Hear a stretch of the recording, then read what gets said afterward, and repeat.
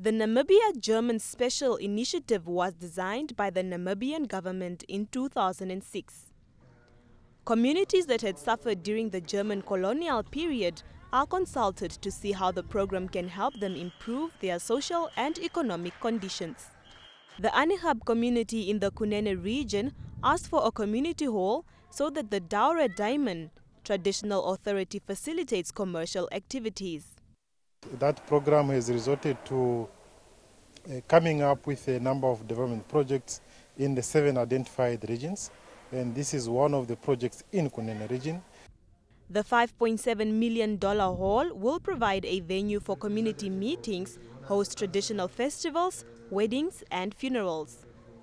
We was having our everything in the education hall of the hostel.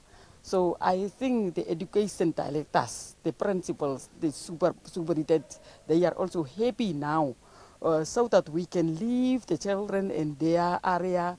They can generate revenue from that and also keep the youth busy. So now we can expand, and diversify, talk to the Ministry of Youth, talk to them to sponsor, gym or things like that to keep the young away from the only entertainment sports that are in Anixab, as Shubins actually.